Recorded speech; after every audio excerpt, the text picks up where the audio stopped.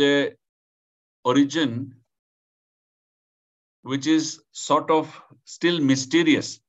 So you will realize when I put the next slide, why I am saying it is mysterious. It's a multifactorial problem, starting from the ectopic endometrial tissue, which can reach the ectopic area mechanically through a retrograde menstruation or through metastasis. In fact, there was an extreme thought that endometriosis could be some sort of a neoplasia or a cancer. But the difference between endometriosis and a real cancer is that in cancer, after metastasis, in the new area, the cells will multiply in a bizarre way, unchecked way. But that does not happen in case of endometriosis. Otherwise, the metastasis can occur through lymphatics, through the blood, and in other means as well, direct spread also. Whatever it is, ectopic endometrial tissue is a must to diagnose endometriosis.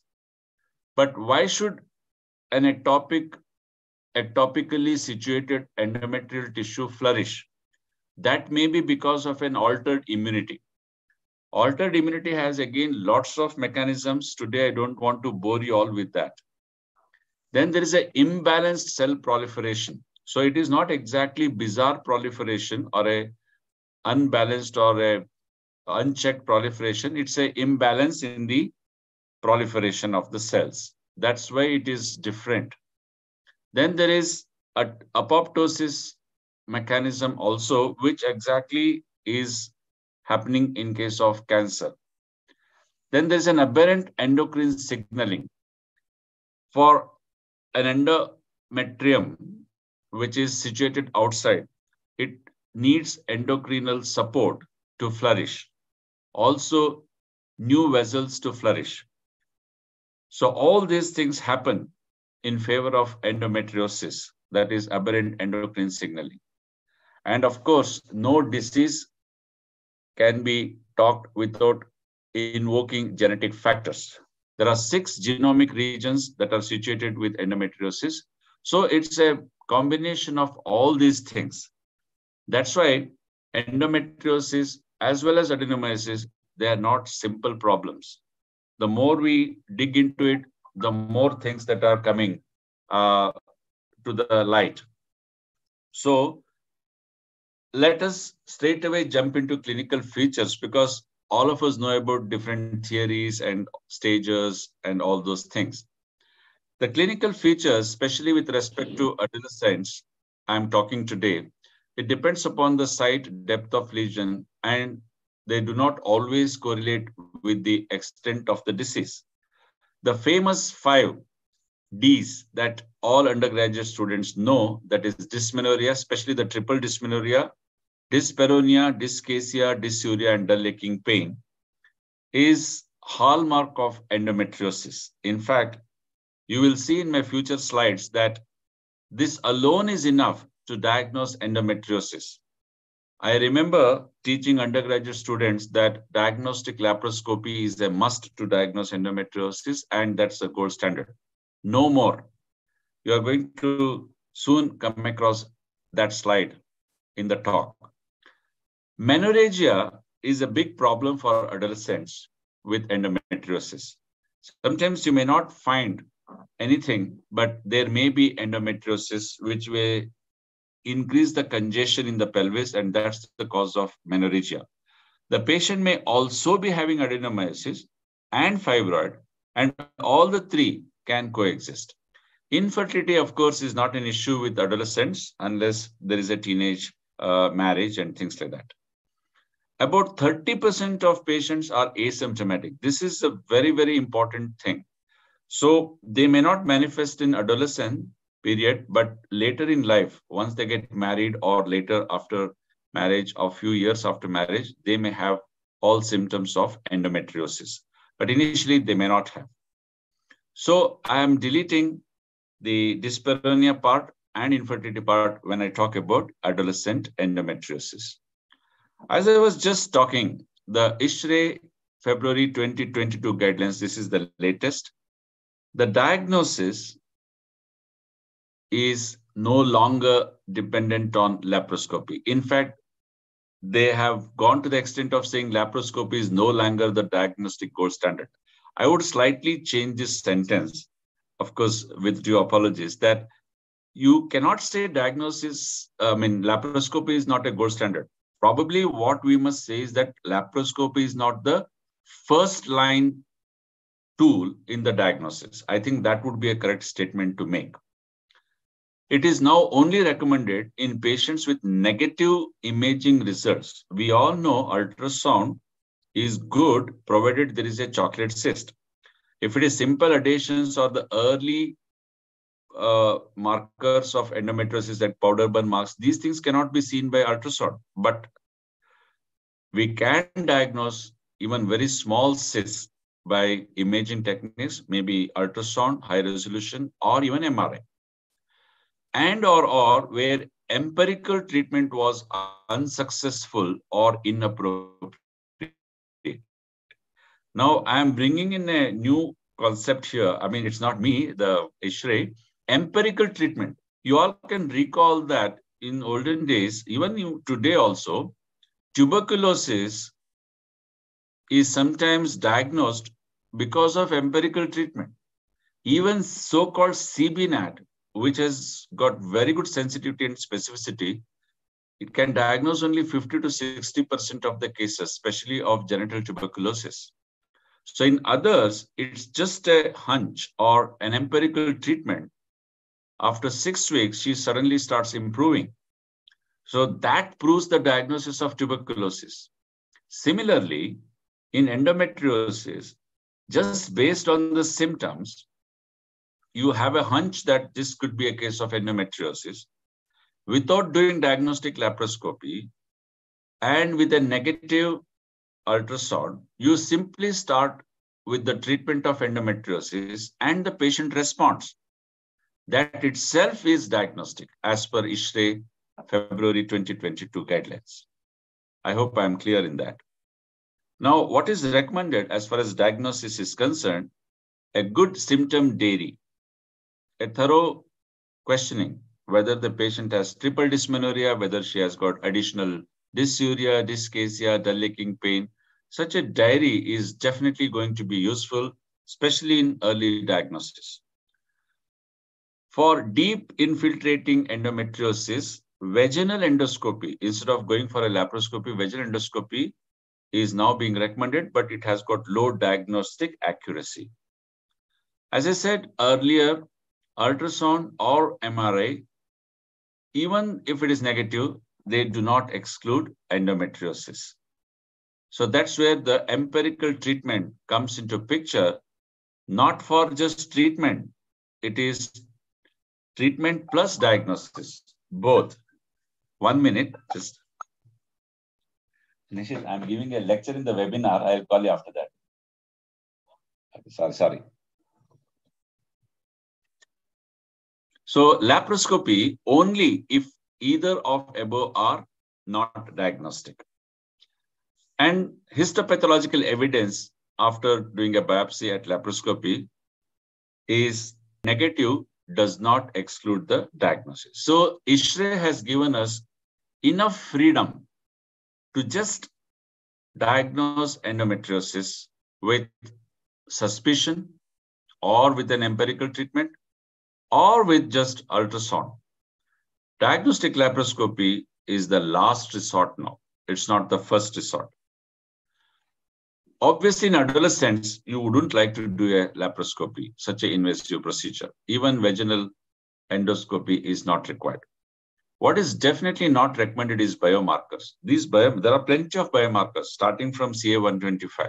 They are all in the experimental stage now, so there is no need to do biomarkers as per ISHRAE. There is no evidence as far as following up and also psychiatric support when diagnosed early, although benefits are questionable. So there are mainly two problems with endometriosis. Number one is infertility. Second one is pain. Today, I'm not at all going to talk on infertility because I'm going to talk on medical management, especially with respect to adolescents. So where the main problem is pain and the management of pain. So I'll concentrate myself on managing the pain. Before I go on, we need to understand the mechanisms of pain. Only then can we tackle it. Otherwise, it will be like a simple analgesic that you take for a common headache. There are three mechanisms. Number one is nociceptive pain. This is in response to noxious stimulus from a chocolate cyst or chocolate material. Obviously, this has to be removed mechanically. Then only the pain will be reduced. But is that enough? No. There is a second mechanism, that is inflammatory pain.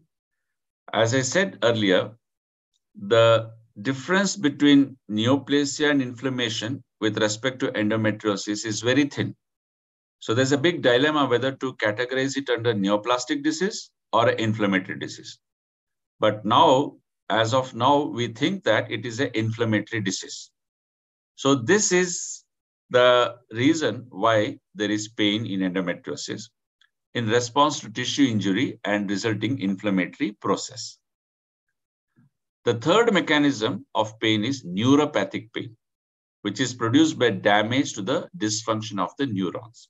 So unless you tackle all these three mechanisms, patient will continue to have pain and she gets frustrated and she will blame the doctors and keep changing the doctors. And also we must remember endometriosis is a marathon race. It's not a sprint. It will stay with the patient right from adolescence to menopause. Thankfully, unlike other chronic diseases like diabetes and hypertension, it sort of ceases after menopause. So till such time, we have to run a long race. So it cannot be like a band-aid treatment. We have to counsel the patient, prepare the patient for a long haul. Otherwise, she gets frustrated very quickly. And we also get frustrated with the patient very quickly. So the standard care for pain, that's why in endometriosis, number one is surgery plus medicine. Of course, it doesn't sound something mysterious.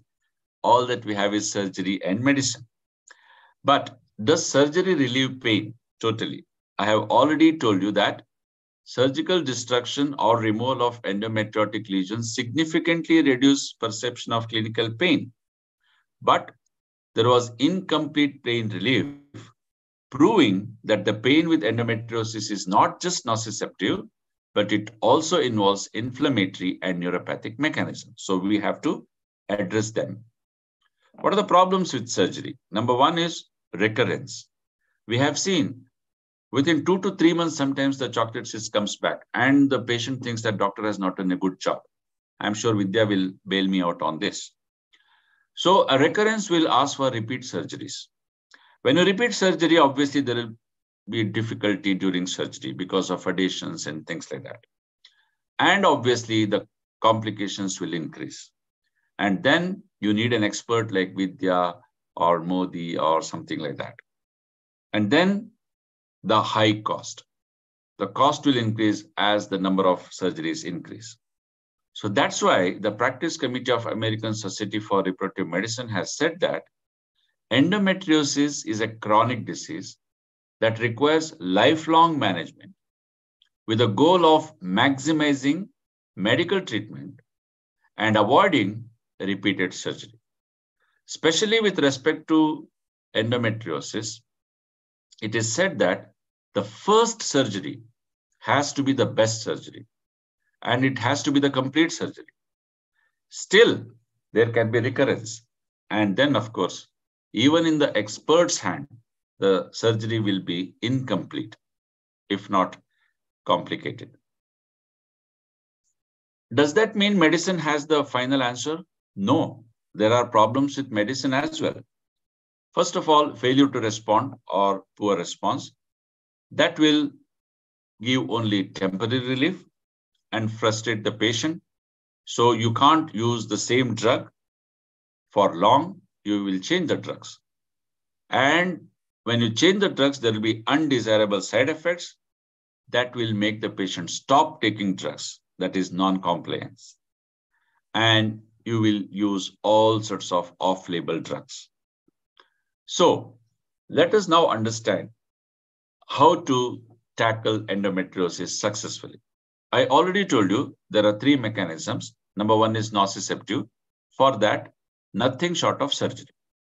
But for the other two, inflammatory and neuropathic pain, we highly depend on medical management. Now let us understand which medicines would be better. As far as inflammation goes, we all know prostaglandins play a big role. They are the mediators of inflammation. Directly activate nerve endings to pain. Prostaglandins are known for this. They trigger the release of other analgesic mediators like histamine, serotonin, NGF, and prostanoids as well from other cells and afferent nerves. So stimulating finally peripheral nerve sensitization. They also stimulate, this is very important statement, they also stimulate aromatase enzymes that favor the continuous formation of estradiol. It is like friends of the same feather. They flock together. Prostaglandin will help in the formation of estradiol because estradiol later helps the formation of prostaglandins. Let us see how. We all know one of the important painkillers is COX inhibitor. So we need to understand what is the role of cyclooxygenase. Cyclooxygenase is the rate-limiting enzyme that catalyzes the initial step in the formation of prostaglandins from arachidonic acid. We have already understood prostaglandins are the mediators of inflammatory pain. Now, COX is the enzyme that helps in the formation of prostaglandin from arachidonic acid. COX, especially COX-2, is induced by endometriosis and leads to higher levels of prostaglandins. Look at this. Endometriosis itself induces the COX-2, and COX-2 helps in the formation of prostaglandin, which is the main cause of pain. Now, COX-2 is stimulated by estradiol. Now you know why I was telling estradiol helps in the formation of prostaglandin indirectly. So shall we put it together? Estradiol helps in the formation of COX-2. COX-2 helps in the formation of prostaglandin. Prostaglandin is the final culprit in the pain. So let us look at the estrogen now. We all know hyperestrogenic state is the common factor behind endometriosis, fibroids, and adenomyosis. So estrogen acting as a neuromodulator that selectively repulses the sympathetic axons while preserving sensory innervation. So here is a perfect vicious circle. Number one, prostaglandins stimulate aromatase enzyme. This will increase the estradiol. Estradiol stimulates COX-2 formation. Now, COX-2 is a catalyst in the formation of prostaglandin. So all three of them form the vicious circle. One helping the other helping the yet another helping the other. So they keep helping each other, and then the patient will have the pain. We have to break this nexus, dirty nexus. How to break the dirty nexus? So that's where comes the medical management of endometriosis. Surgery is not going to break this nexus. Surgery is only going to remove the nociceptive, irritating material. So the concept of medical management includes suppressing the estrogen. Because of hyperestrogenism, as you have seen there, COX-2 is formed and COX-2 forms the prostaglandin. Prostaglandin encourages estrogen formation. So it keeps on happening like that. So somewhere you have to break it by suppressing the estrogen. Number two, We also should stop the formation of or the deposition of endometrial cells outside the uterine cavity. So we have to reduce the retrograde spill. Again, to achieve this, we use progesterone. So progesterone will not only antagonize estrogen, it will also stop the retrograde spill by decreasing the amount of endometrium. We have to side by side overcome the progesterone resistance, if any, and then for the immediate relief of pain, ultimately, whatever may be the actors behind the scene, the one who is really giving us pain is the prostaglandins, and that has to be tackled by using anti-inflammatory agents. We have to stop the production of estrogen by suppressing the aromatase enzymes by using aromatase inhibitors.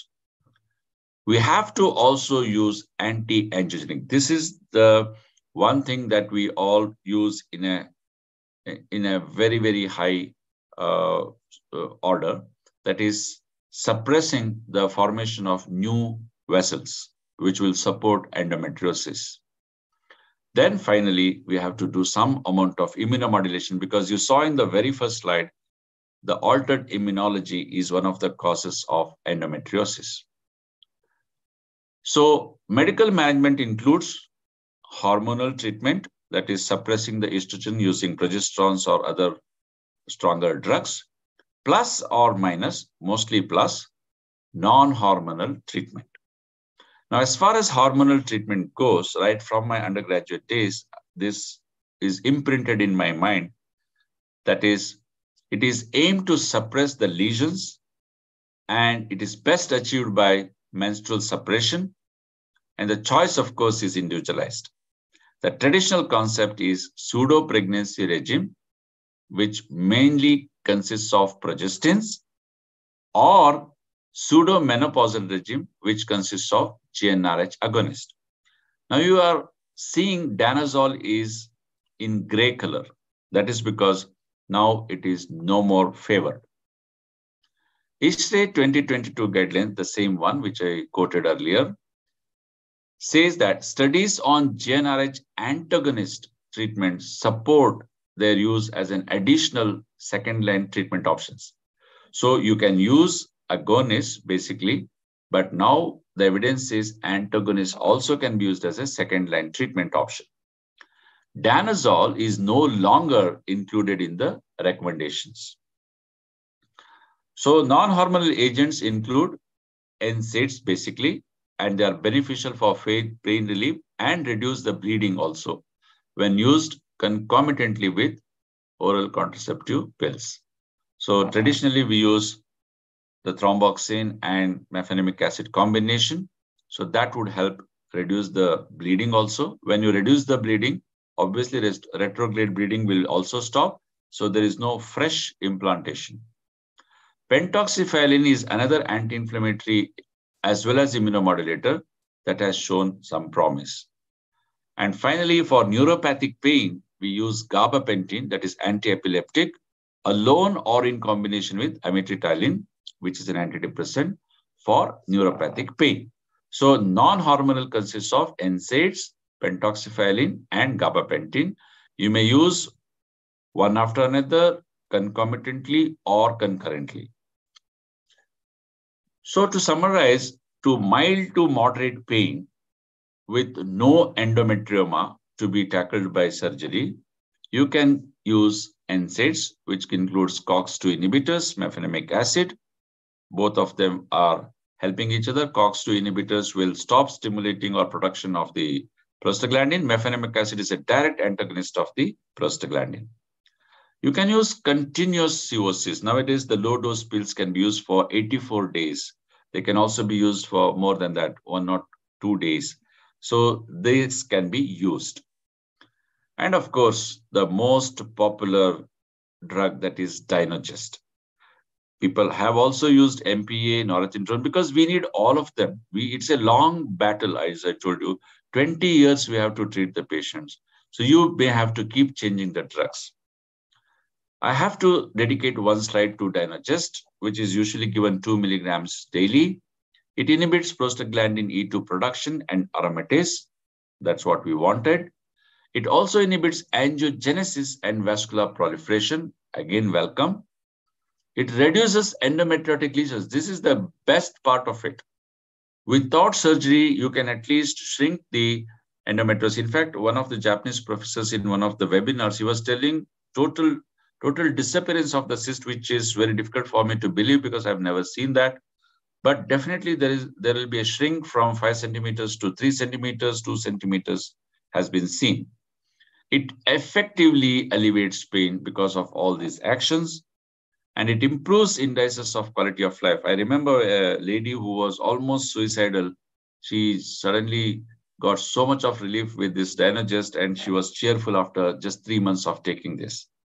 It is safe and tolerable up to 65 weeks. You can give continuously for 65 weeks. In fact, the same Japanese professor was telling he has given for 5 years continuously. High rates of patient compliance with Dynagest, though the side effects are very, very few. So many of the patients just love this.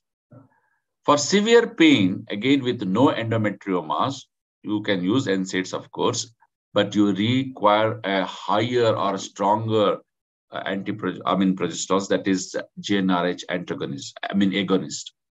When you use such high doses, then you have to give add-back therapy with little bit of estrogen or OC pills containing low-dose estrogens. Women whose pain does not respond to the above may be offered laparoscopy. Maybe there are some adhesions which have to be tackled. Maybe deep infiltrating endometriosis requires surgery only, or there are some erythematous patches which require coagulation, or maybe there is an endometriotic cyst which was missed. The hormonal treatment, a systematic review of 40 RCTs said it can reduce pain when given at diagnosis. Adverse effects are, of course, common, especially with danazol, GnRH analogs, and DMPA. All of them will give rise to like postmenopausal symptoms. OCPs are less effective than GnRH, but less likely to reduce the bone mineral density or cause postmenopausal symptoms. It reduces the pain and other symptoms when given for 6 months after conservative surgery. That means it can be given at diagnosis before surgery. It can also be given after surgery up to 6 months. So hormonal treatment is really, really useful. Now, if a patient is tired of taking progesterone for a long time, we have got alternatives for that. Or if the patient is not liking these progesterones, or if it is not effective, we can use ethinyl norgestrone. I have no idea about this. I have not used this. So also etonorgestrel implants. I don't think it is available yet. But definitely what is available for all of us is levonorgestrel intrauterine device. You may ask me a question. Can it be used in adolescents? My answer would be, why not? Nowadays, we are prescribing LARC, that is long-acting intrauterine devices, which is nothing but LNG IUS, for contraceptive purposes to avoid unwanted pregnancies in the teenage group. If that is the case, why don't we use this for adolescents if they are having endometriosis and severe problems? How does it help? It helps in many ways. Number one, it reduces the amount of bleeding. In fact, it goes for almost amenorrhea. We have to counsel the patient properly, and that would prevent the retrograde menstruation and newer implants. It is, after all, progesterone. It will antagonize estrogen. And when you antagonize estrogen, there is no COX formation, and COX will not stimulate the production of prostaglandins. So that way, everything is tackled in one go. So I personally bet on levonorgestrel, though we are a little hesitant to use this, especially in unmarried women and in that adolescent girls. It requires tremendous amount of counseling, not only to the girl, but also to her mother. So I'm underlining this. It's a definitely one thing that has to be really explored. Aromatase inhibitors are reserved for women with severe refractory endometriosis related pain, often used in combination with progestins, not alone. There are disadvantages, however, that is bone loss with prolonged use. So we don't use aromatase. Whenever you use anti-estrogens, it will have a bone loss. Mifepristone, 104 papers over 11 years evaluated. It is difficult to judge whether mifepristone is truly efficacious, that is the antiprogesterones. ISHRAE says antiprogesterones are no longer included in recommendations. So it's very clear now. What about angiogenic inhibitors? I told you it is now coming up in a big way. Endometriotic implants grow in ectopic locations with a new blood supply. VEGF inhibitors, that is dopamine agonist, cabergoline 0.5 mg, is used now routinely in some centers. It has got anti-angiogenic and anti-neurogenic properties, especially effective in deep infiltrating endometriosis. You can also use Anginex, rapamycin, doxycycline. I have no experience with these drugs. Definitely have experience with cabergoline. Immunomodulators. Altered immune function plays a major role in genesis that we have understood. So immunomodulators decrease the inflammatory response to the disease. Loxorubin and TNF-alpha inhibitors. I have no personal experience with this, just a theoretical slide. All these drugs help in early stages. Interferons, again, I have no personal experience. They suppress the endometriosis and have been recently established their efficacy. 2 short regimes have been recommended, single intraperitoneal dose and 3 subcutaneous doses on alternate days. Endometrioma. Now, when you see a big endometrioma, whether the patient is a case of infertility or adolescent age, usually we hesitate to do any surgery in adolescents, also even in an unmarried lady, because that will be like some sort of stigma sometimes. But however, if it is very big one, how big is a big question mark. Anything more than 5 centimeters probably with the symptom requires surgical removal. Cystectomy is the best option. If that cannot be done, you can use the drainage and coagulation of cyst wall. And sometimes with dense adhesions, you have to only do drainage of the cyst. Very, very, very, very rarely, I mean, this particular line is not at all advocated for adolescents. This is actually for the elderly ladies. USO, BSO, TH or TLH, BSO can be considered. ISHRAE guideline says post-operative medical treatment may be beneficial towards the pain management and support a recommendation to offer it in women not desiring immediate pregnancy. For deep-seated, as I said, if it is asymptomatic, expectant management, but if there are urinary and bowel symptoms, medical therapy with hormonal suppression is appropriate. Surgery is indicated when there is urethral or bowel obstruction. Lesions of non-reproductive organs. Of course, this is very, very difficult to tackle. You can't do sometimes surgery, especially if it is in the lungs and other places. Patient will have hemoptysis and things like that. So appropriate treatment with complication is as necessary.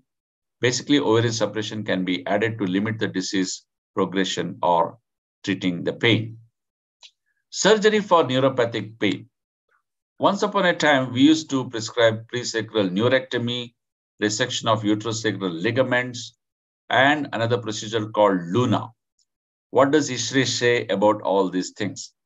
LUNA, presacral neurectomy, and anti-adhesion agents are no longer included in recommendations, which again means medical management is good enough. So to summarize the pain management, what is recommended is shared decision making. That's a new terminology, shared decision making. That means you include the patient in the discussion. NSAIDs and other analgesics. First line, of course, is COCs, cyclical or continuous, progesterone in different forms. But the second line is GnRH agonist plus ADVAC therapy or even an antagonist. And for refractive pain, you can consider aromatase inhibitors in combination with the above. Interferons and other immunomodulators and all are in still experimental stage. What is clearly not recommended is pre-operative hormones. You may use hormones after doing the surgery. No evidence as far as non-medical treatment. Surgical treatment, Yes, cystectomy or CO2 vaporization, similar recurrence rates. Excision is better than ablation. Pre-sacral nephrectomy, only experts can do that, but it is not recommended anymore. DIE removal, center of experts only. TAH is better than subtotal PSO, depending upon, of course, the age. What is not recommended is LUNA and drainage and coagulation of the cyst. No evidence as far as non-medical treatment. After exploring all our allopathic management, especially with regards to chronic pain anywhere in the body, the alternative therapists will say that they have an upper hand. So I thought I must quickly go through in next 3 or 4 minutes what is available for endometriosis. Number one, Ayurveda. Number two, yoga, especially this asana. This is called Supta Buddha Konasana. Either you can do it in a sleeping position like this or in a sitting posture like this. Of course, this is a joke only. This asana, I don't know whether is beneficial. Meditation, especially away from the hustle bustle of the city, you go and meditate and your concentration goes on that rather than on the pain. Naturopathy seems to be the panacea for everything. Green tea in green cup only is going to be helpful. Any other color is not going to be helpful. I am joking. Homeopathy, again, they say they have treatment for everything. Reiki, I wish I had that magical hand where I could nicely take away the pain. Chinese herbal medicine is very popular in China and Malaysia and things like that. Acupuncture, see how peacefully she is sleeping, no pain at all. Acupressure does the same thing. Cupping, stone therapy, so simple, seems. And chiropractic, massage definitely helps everybody with or without endometriosis. Aromatherapy, why not? Exercise, definitely it releases endorphins, so relief of pain. Tai Chi is also supposed to do the same job. Then there are a whole lot of diet because everything depends upon the diet. That's what is the recent talk in the town. Low glycemic diets, dairy products, lots of endometriotic diets, and TENS therapy. This is one which we used to always refer to in Manipal to the physiotherapy department, transcutaneous electrical nerve stimulation. That is supposed to give quick relief. So finally, the standard of care for pain is not just surgery plus medicine, which I told you in the beginning. Now we have to add one more thing, that is alternative medicine. In fact, it becomes like an integrated therapy. So you start with surgery plus allopathic medicine. When it doesn't work or it stops working, Ayurveda, homeopathy, naturopathy, any one of them or all of them. Then you also side by side prescribe yoga, meditation, and aromatherapy. Let them also have some benefit. Chinese herbs, low glycemic diet, dairy product can be a lifestyle change. Tai Chi, acupuncture, exercise is another alternative that you can have. When none of them work, come back to allopathic medicine and keep rotating this for at least 20, 25 years till she attains menopause and totally gets rid of the whole problem. So I would like to conclude by saying pain is inevitable, but suffering is optional. So we have to look at methods to think away from pain. So sum and substance is pain is basically because of three mechanisms: nociceptive pain, inflammatory pain, and neuropathic pain. Surgery, of course, improves the perception of clinical pain, but there is incomplete relief. So repeated surgeries are done, but they do not improve the outcome. Medical management is the best. It involves anti-inflammatory drugs, hormonal therapy, and gabapentin and amitriptyline for neuropathic pain. Thank you very much for your patient listening and tolerating me again. It is Thank you, pleasure, sir. sir, We to are tolerate thank you. you, actually. You're always most welcome. Thank you, Manjula. To you, and a visual treat too. Thank you, sir, for that extempore speech. like within It is a 1 minute you flawless were ready with that talk. extemper. It was excellent. So much really in